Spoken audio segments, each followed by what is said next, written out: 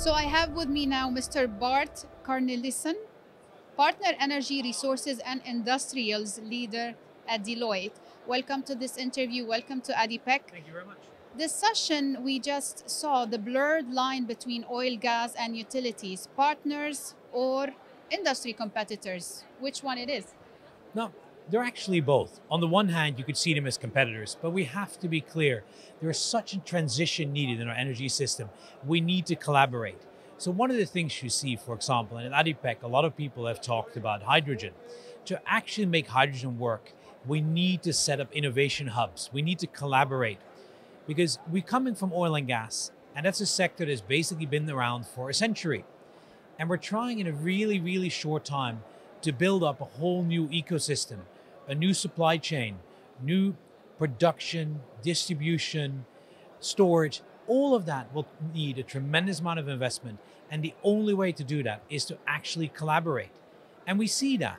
If you look at some of the partnerships in, for example, in hydrogen in Europe, you actually see power utility companies, several oil companies, even steel manufacturers that are going to use the product. They're all part of the consortium. So I see a future that is far more about collaboration than about competition. Speaking about energy transition, is it a revolution or an evolution? Now, any change takes time, especially when you talk about such a complex system like energy. I talked about oil and gas. I said it took about 100 years. If you look at even the power utility system, it has taken decades to build up. We can't just overnight switch it and go from one source, oil and gas, to fully renewables. It will take time. And important with that is also electrification only covers about 45% of energy demand. We still need to find solutions, and hydrogen is one of them, for the other 55%.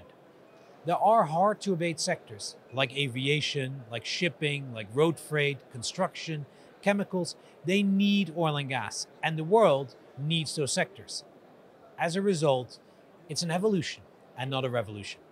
Also, that's the dilemma between high ambitions and reality that we are facing now.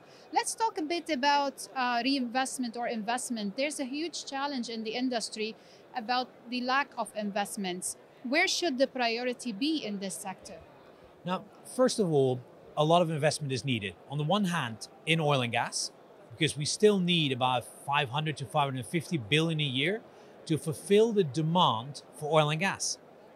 And let's be clear, we have that demand. And we've seen it in the UK when there's not enough supply of energy, prices skyrocket and people actually get into real trouble. At the same point in time, we need investments in renewables. We need more of it.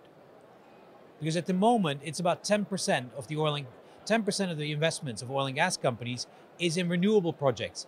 We need to do better. So one of the questions we have, and that's a challenge for shareholders, what we see a lot of the oil and gas companies with the tremendous profits they make at the moment, they see a lot of that using for share buybacks, for dividend payouts, but they're not necessarily investing it back into the business. And part of that is because investments are difficult, because the climate is very unpredictable. So how can you invest for the next 10, 20 years in an oil and gas project if you don't know how you're going to be treated by the market? Will you still be able to sell your product in 5 to 10 years? You can only make your business case if we have some degree of predictability. And as a result, we're coming back to the evolution versus revolution. It needs to be clear to society that things take time, and we should also allow companies and society as a whole to adapt itself and take that time.